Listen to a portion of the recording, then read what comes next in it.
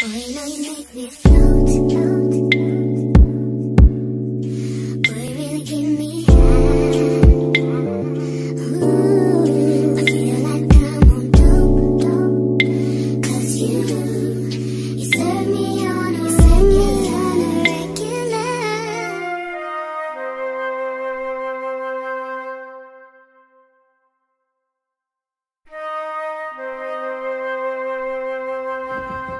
We are back. I have this kit set up a tad bit differently.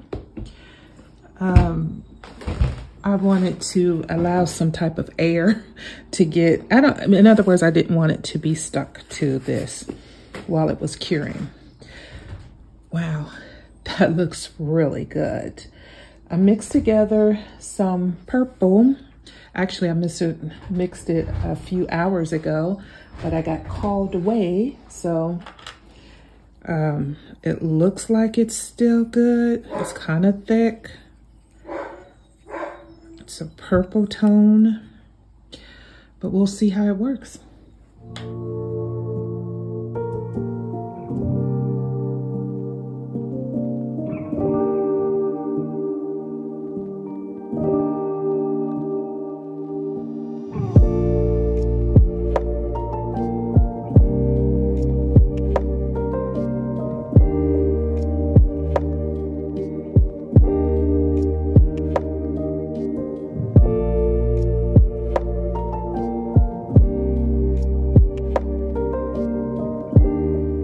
Okay, so I don't see any purple. Now, I know my eyes are bad, but nothing really showed up. And I don't think that if there was a little bit that it's really significant, especially when we, put on the next brown layer. So I'm going to kind of skip past the next 10 minutes of me trying to get little purple spots on the kit. So instead, what I wisely decided to do was to enhance the blue. So more shading, definitely needed more blue on the spine, more darkening of the veins, and I think it improved it a lot.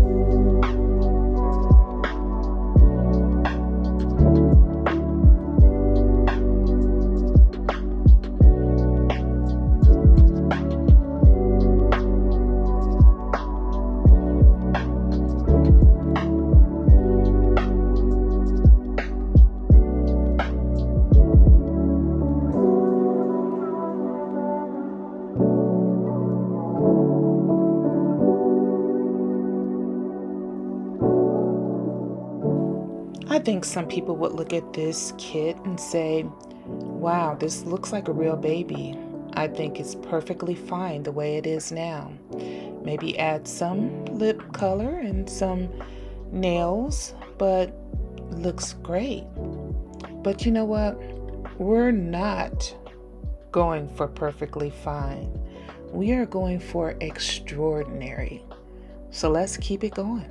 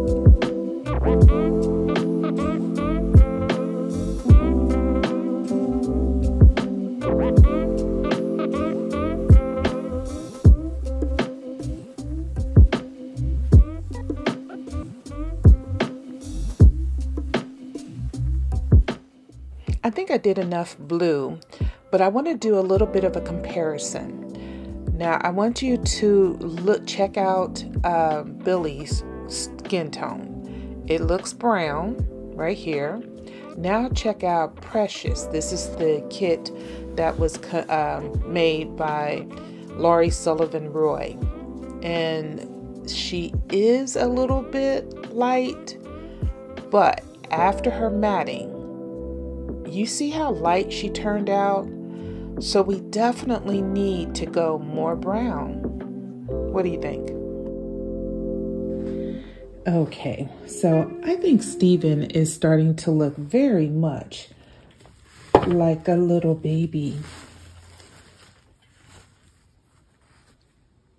You know, he really does. So you know what that means, guys? It means that it's time to cover him up a little bit. I haven't had any problems with YouTube. There hasn't been any issues with doll nudity. However, we want to keep it that way. So, with that said, Steven can now be referred to as a little boy. Look at him, guys. He's so adorable. Look, I gotta move the camera, do a close up. He's so cute. Yeah, I can call him he now. It's really nice. Okay, let's get back into position so that we can now begin painting more skin tone. Okay, this is the color that I mixed. It has a little bit more blood in it than brown. I will be taking a pause in order to have a pizza break. Okay, let's position him like this. Start with the legs first, just in case. No, we're not gonna put that in the universe. We're just starting with the legs. We're gonna be back to using this. So I love the way that works. We are only going to, we're not gonna do the toes. We're not gonna do the bottoms and the palms. So let's start.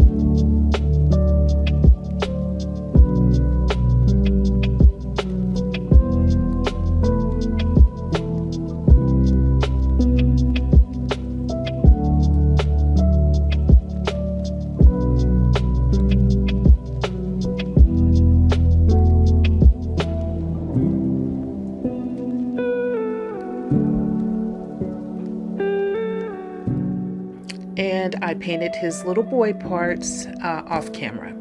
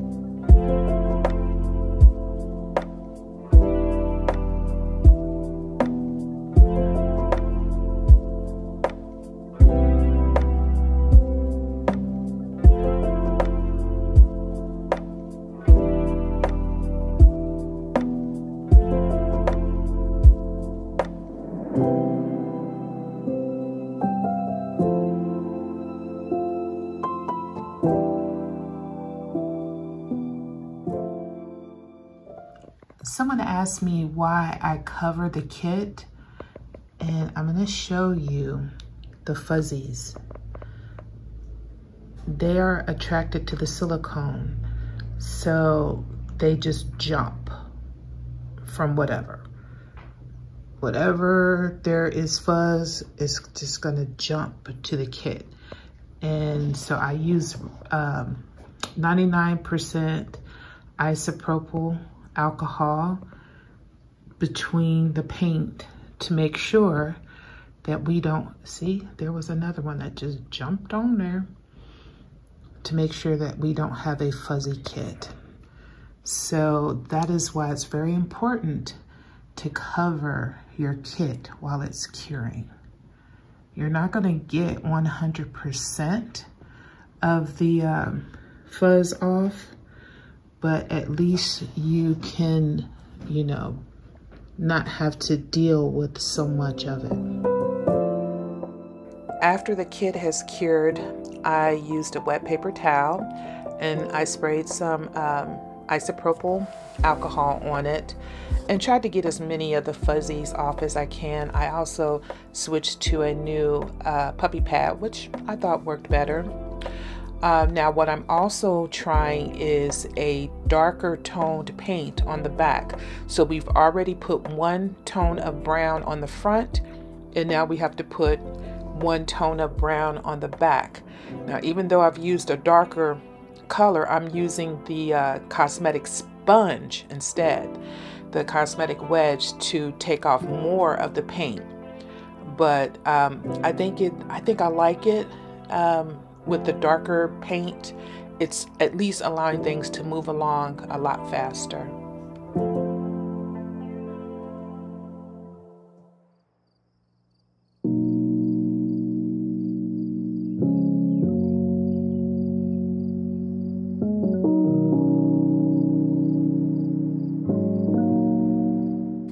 Another thing that I'm trying is to paint both sides of the arms and the legs, because I think we're far enough along. Do you see how that wedge flipped out? But I think we're far enough along that it's not going to mar the paint if I do the front and the back. And I think it's just going to give me more even tone. I can't really do much with the thighs, but at least below the knees, I'll be able to do front and back, and then I'll be able to do front and back of the entire arm.